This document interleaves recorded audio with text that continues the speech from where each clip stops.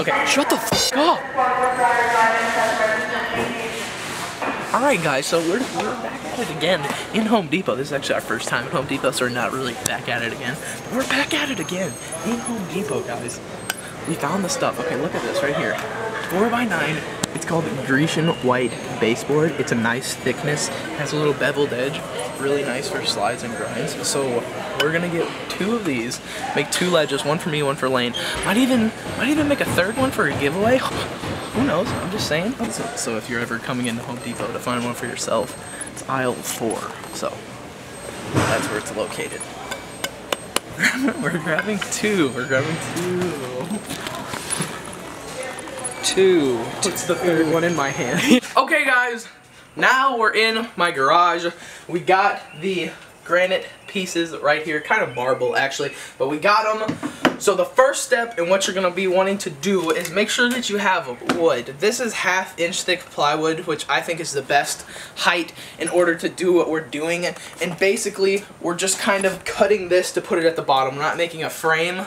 We're just cutting this the exact same size of this to put it at the bottom and elevate it a little bit. So you're going to want to get the measurement across.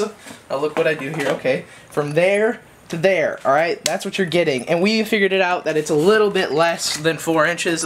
So you want to set your table saw fence right here and make sure that you have a parental supervision, or get your dad or whoever else to do this for you if you're not capable of using this properly. Set it to the right amount with the fence right over here. You can see we set it to a little bit less than 4. And you're going to want to just push the wood through. Now watch me as I do it. You need to be very, very, very, very cautious when you're doing this. A table saw is not a toy. It's a very, very dangerous instrument to cut wood. So, yeah, be very careful with it. Make sure that your blade, seen right here, is set to the point where it's higher than the actual wood. So it needs to be so that this blade comes all the way through the wood when it cuts through. So, to set that, of course, you would use your little turn thing here and turn it up. Mine kind of comes loose by itself, so I have to put a little clamp on here so it doesn't rotate. We're gonna cut this wood right now. I haven't used the table saw in a little bit, so even I'm nervous, you know. Even someone who's good with wood and does it all the time gets a little bit nervous when they cut wood with a table saw, especially because it's just a little scary of an instrument. It's very loud too. But these guards on here, which I always suggest you have, will protect you very well. This will prevent you from cutting one of your fingers off, and this will prevent it from throwing some wood back at you and really hurt you. So I want to make sure that you know this once again, guys. Make sure that you do this with someone around. You have to make sure that you have a buddy, such as my boy Lane Tanica over here, helping you out. Because if something goes wrong, which can happen, you want someone there to be able to help you, dial 911, so on and so forth. Make sure you use safety precautions when doing this. Also, keep your hand. Eye protection is key. I don't want y'all going blind, because how are you supposed to fingerboard blind? I mean, I know it's possible, but that's difficult. Eye protection. Keep your fingers away from the damn blade, okay? We don't want any fingers getting cut off here. Make sure you have a buddy on the other end to catch it. Don't pull it. Tell them not to pull it, but just to, like, let it feed through. And why don't we pull it? If you pull it, then you're pulling it against the pull of the blade, which causes it to throw it that way. Okay. And if it throws it that way, then I'm RIP. Sick! We're not plugged in. Thank you, Lane. Why you have a buddy?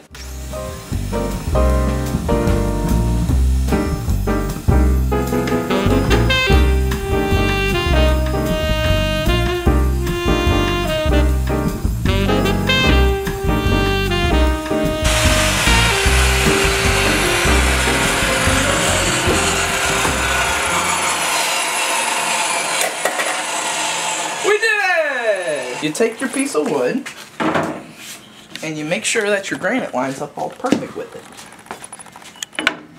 Which it does perfectly, yeah, dude. Doesn't lean at all. You could do this with the table saw, but I really don't advise it. I advise you to get something called a chop saw or a miter saw. And this will make the smaller cut for you very nicely and very easily. So you could put this back on your table saw right there if you don't have any other table surface. I like to just use it. Make sure after you're done with using your table saw, you unplug it immediately. That's a mistake right there on our part. I'm gonna open up your little miter saw here. The miter saw is very good for making, you know, your short little cuts that you need. So it's gonna be perfect for cutting this wood without having to push it through the dangerous table saw here. Take your piece of your granite and line it up with your wood again. Then you're gonna mark off your spot. So I want it right there. And I want it right there. Cut off that shitty piece of wood at the end. So, put your granite to the side again. Take your wood. And when you cut, because we traced it and we didn't measure it out, you want to cut on the actual line. Because that line isn't exactly where it is. You're going to want to cut on that line so that it'll be the proper measurement. So, again, eye protection is key. Eye protection is key. Plug it in. You have to press that down and squeeze the trigger at the same time. As you can see here, the little yellow thing, and then the actual trigger. So you can't just start it with the trigger, but if you press that and that, it turns on, just like that. Well, make sure you get a little buddy to hold this for you. Just hold it. I got you. Yeah. So that you push it against this. This is your fence here. This is your fence. So you're gonna push it up against that and push it down. So you're just applying pressure just like that.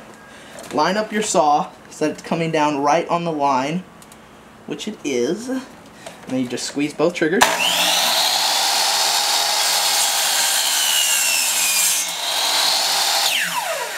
Let it go. Shield it up. Alright, take out any little debris from inside of there, because you don't want it kicking back at you. Get your next cut. Remember where you drew the line.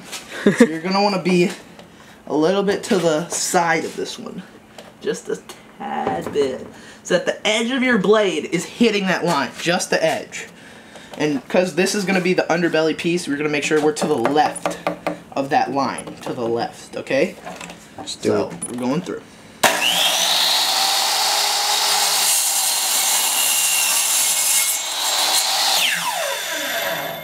And you have your ledge right there. You have a fingerboard ledge. That's very low, but that's okay because it's kind of like a mani pad, and it's really good for beginners because, you know, if you can't pop your tricks that high, there you go. There's your perfect ledge. So we got one done. We're gonna cut our next pieces of wood here with the same piece. That's why it's always nice to run it through the table saw and get that strip. So now all you got to do is make some easy cuts.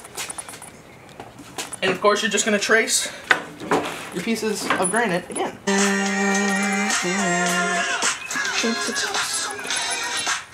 Keep up. Copyright. Once you're finished cutting out the board to put underneath the granite, you want to make sure you sand it. You can do this by hand, or if you have a finishing sander or an orbital sander or any kind of belt sander, you can sand this. Make sure you're using like a higher grit. I'm using 150 grit to actually sand this right now. So you're just gonna go on the top. Make sure you get all of the sides. Holy bird! Jesus Christ! You're gonna get all of the sides. Make sure all those corners are nice and dull so that they don't give you any splinters when you're fingerboarding. So yeah, we're gonna go ahead and sand this, guys. Make sure you get all of that on the top. And you get the edges, just like that.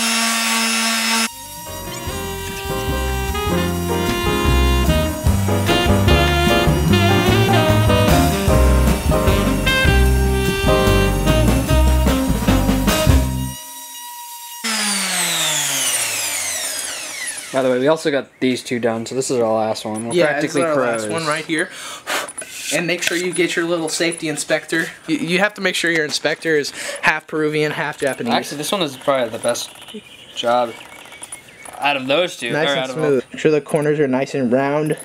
No splinters anywhere. So that's what you're trying to achieve here. Looks pretty good, dude. That's pretty good, to be honest. Looks pretty good. So now the last step is just gluing these things. So just putting these on top and getting them pasted down. So let's go to that. You recording? It's been recording. Oh, so now we're in my room and we are going to put this granite piece on our piece of wood. So you're gonna find your best side and put it on the bottom. So this is the okay side. This is the okay side. They're both pretty shitty, so we're just gonna put this one. We're gonna put this one on the bottom here. Okay, so we're putting that one on the bottom. This is the part that's gonna be covered up. So you just wanna line it up, make sure it's all good. Nothing else you need to change. This one's a little off, but it's okay. We're gonna take your wood glue. Make sure it is wood glue. I use Gorilla Wood Glue because you can get a lot of it for really cheap. Squeeze a little bit. And kind of let it go on the sides. Make sure you're doing this on a towel. You don't want to mess up your mother's favorite coffee table. Make sure you have just enough glue everywhere. Right? And then what you're going to do is you're going to make an X in the center with the glue. Just a nice little X. Like kindergarten stuff. Kindergarten type shit, okay? I feel like that's a lot of glue, bud. It's a lot of glue, but we want it to stay forever, alright?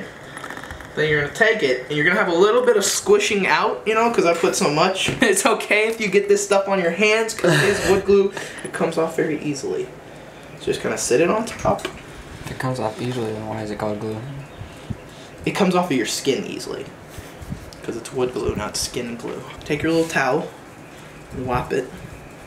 Wipe off all the excess. All the excess glue. I put a little bit too much. Don't be like me. I told you, there's a little too much. Everybody go check out Lane Tanaka's video. I put it right here. Just type in the search bar LaneTanaka. Lane Tanaka. Click on the channel. The first video you'll see might be the video that I'm in. I saved the dog, okay? I'm a real nice guy. Thank you. Look, you see how easily wood glue comes off your fingers? Really easy. So now, once you have all three of them put on there, you just take a heavy object, like a big textbook, and place it on top of all three, so that they will be compressed and be all nice when you have them done. So I'm going to give these about 8 hours. They'll be ready to go. So, 8 hours. Here we go. So guys, we're done making the ledges. They just gotta sit and be pressed for about 8 hours. We cut the wood, we glued them on, they're all done. My only issue is that I have 3 and I only needed 2. So I'm going to be giving one of them away to you guys. All you have to do to enter in this giveaway is like this video, subscribe to my YouTube channel, and then go follow me on Instagram. My Instagram is at ChubyMuffin FB. I'm gonna have it right here on the screen. Pause it. I'll keep it up for a while. There's only one B in the ChubyMuffin FB right here, and direct message me the word muffin just by itself, and I'll show you guys how to do that just in case you don't know. You just go to that person. So you would search somebody up. Say I'll search up Kelsey right there, and then you just go here, the top one right there. Send message muffin. Boom. That's how you do it right there. That's all you gotta do. Type in muffin. I'll see that and you'll automatically be entered into the giveaway. Just make sure you subscribe, like this video, and follow me on Instagram as well. I'll be announcing the giveaway winner on April 1st, April Fool's Day. You won! Yeah, I guarantee it's not a prank, okay? You're gonna be the winner on April 1st. Thank y'all for watching this video. I hope you enjoyed this little tutorial. I hope I made it simple and easy enough. Remember to be safe when you're using the saws. Y'all have a great day.